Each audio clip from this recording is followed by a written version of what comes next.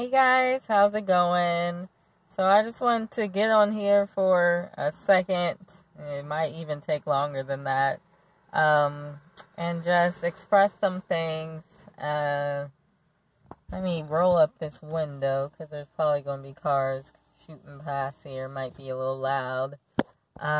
So I've been traveling for maybe like a month or something. The Lord had me come from Ohio all the way out to Kansas City, Missouri / Kansas.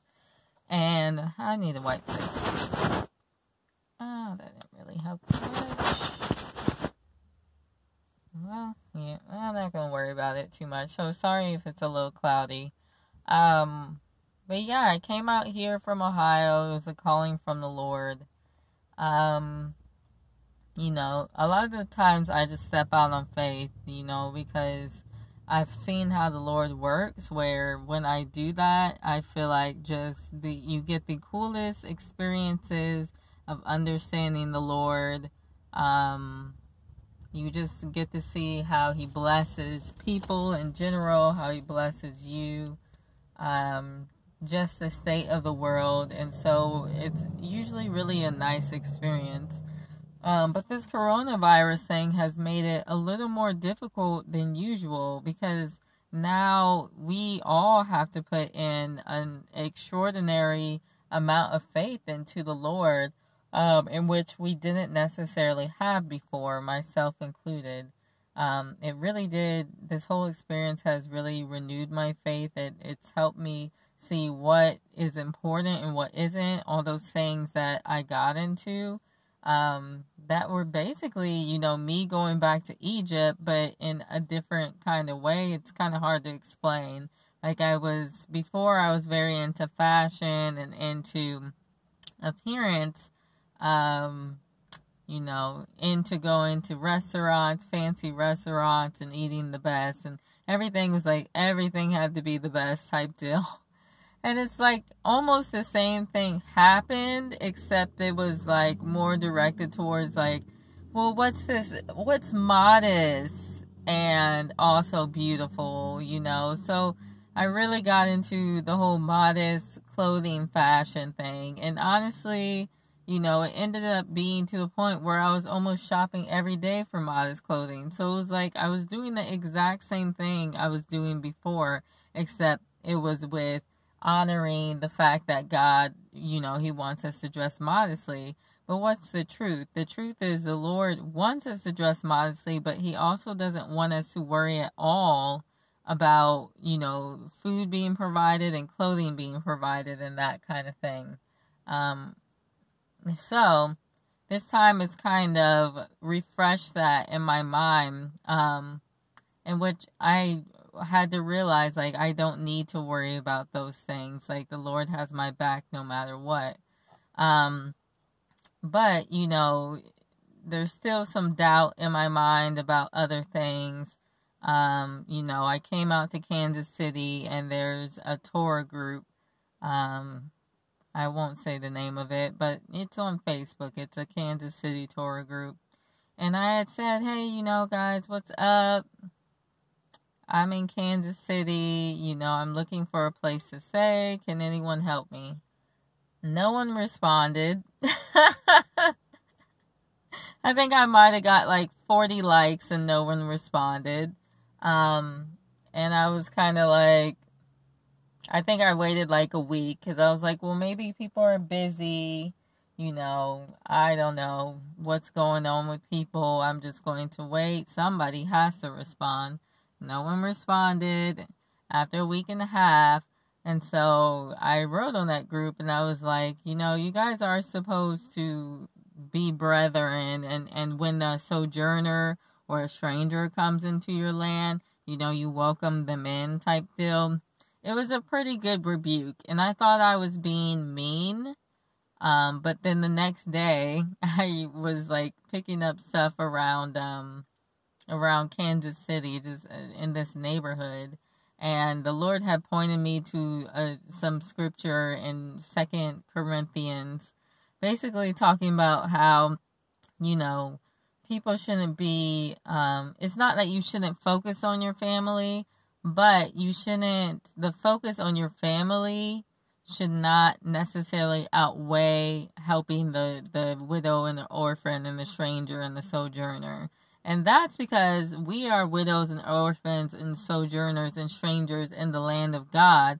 And He called us into adoption as sons and daughters. And so thus we're supposed to act in the same way towards people that come into our area.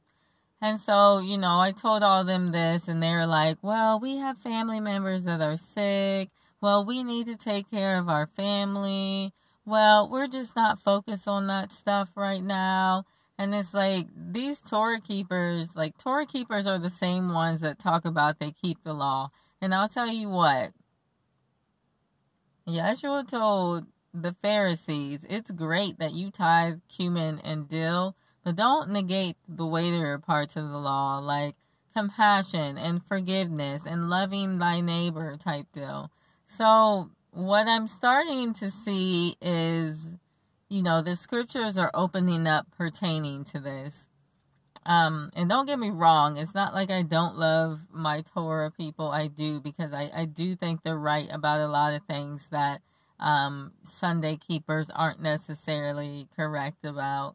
So, I get on another group in Facebook. I'm traveling. And, I say the same thing.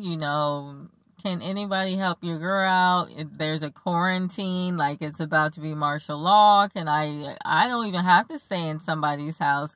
I can just stay in somebody's backyard. And no one really responded. They said they would pray for me, which was really nice of them, and I appreciate that. And then I had called a guy from a cafe in the city I'm in, and, I just kind of told him my issues that were going on, and I told him I would come and, help him, because he's having issues right now with anyone coming into the cafe, and he can't make any money. So I said, oh, I'll come and I'll sit and, I'll buy some stuff, so I'll help you out type deal. And so I came, and I was kind of expecting for this girl to, let me hang out in their backyard or to give me a hotel or whatever the deal. And I'm not saying I'm entitled to that at all. I'm not. But it's like, once these people make a promise, it's been a few times where they don't keep it, and then you're kind of just left hanging type deal. So, you kind of have to wonder what's going on. And the Lord kind of told me, part of it is there's fear, of course, with what's going on with the coronavirus.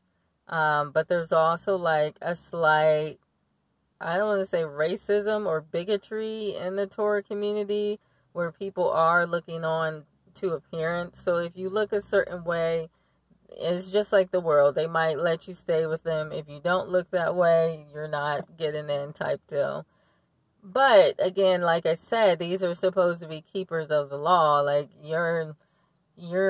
That's what they talk about. That's what they brag about. Oh, I'm a keeper of the law, and you're not a keeper of the law, and Sunday Christians this and Sunday Christians that. And I was the same way. I was saying that kind of stuff. But honestly, his people are going to worship in spirit and in truth.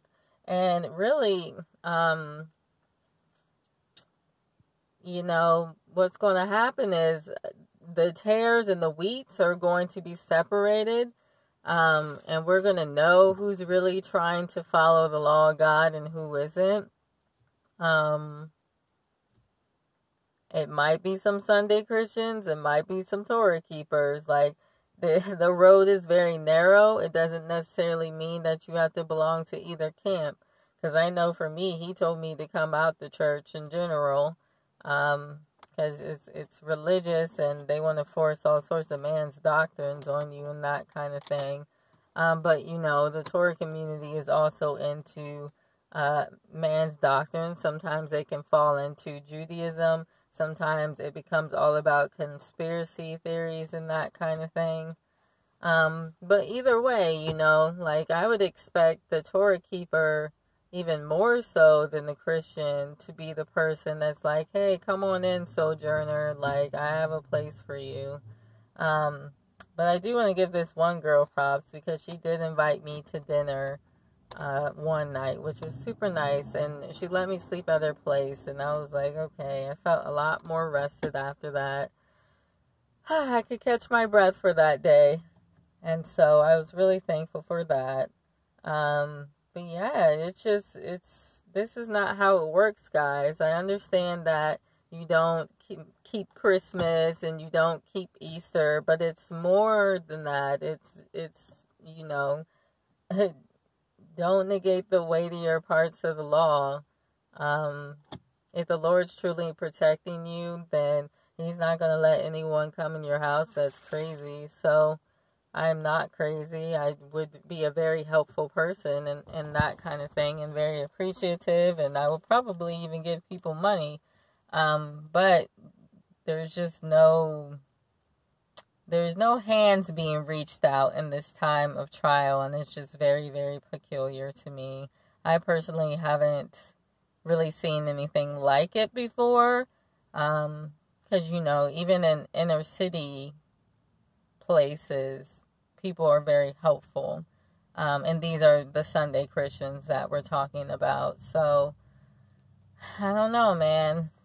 And then another thing I just want to talk about is just the hatred of the Hebrew way by Christians. Christians just always hating on Pharisees, just always hating. You know what? Yeshua went to the Pharisees several times because he wanted them to repent. Like, he doesn't want the wicked to die, okay? So if you're considering the Pharisees wicked, he doesn't even want them to die. But we get these people that are like Jew haters. And by Jew haters, I mean by like people that are practicing the Hebrew way. And it's evil.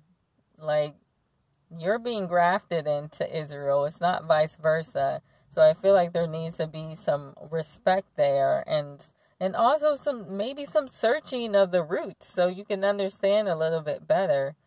Because people have just attacked me, and on their page they're talking about love, love, love, and I'm like, no, that's not how it works.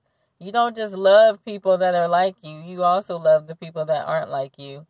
So, in the name of Yehoshua, I'm praying for all these people to come to the truth, myself included. I'm praying for repentance in the body, for you to just open up a greater understanding of truth, Father, and for your Spirit to just pour out, Father. Give us understanding. Father, you do not give us a spirit of fear, but a spirit of love, Father, and we pray for that spirit of love to be poured down on other people how you want it to be, Father. Help us reflect who you are and what you do for us with other people, Heavenly Father. In the name of Yehoshua, amen. Bye, guys. Thanks.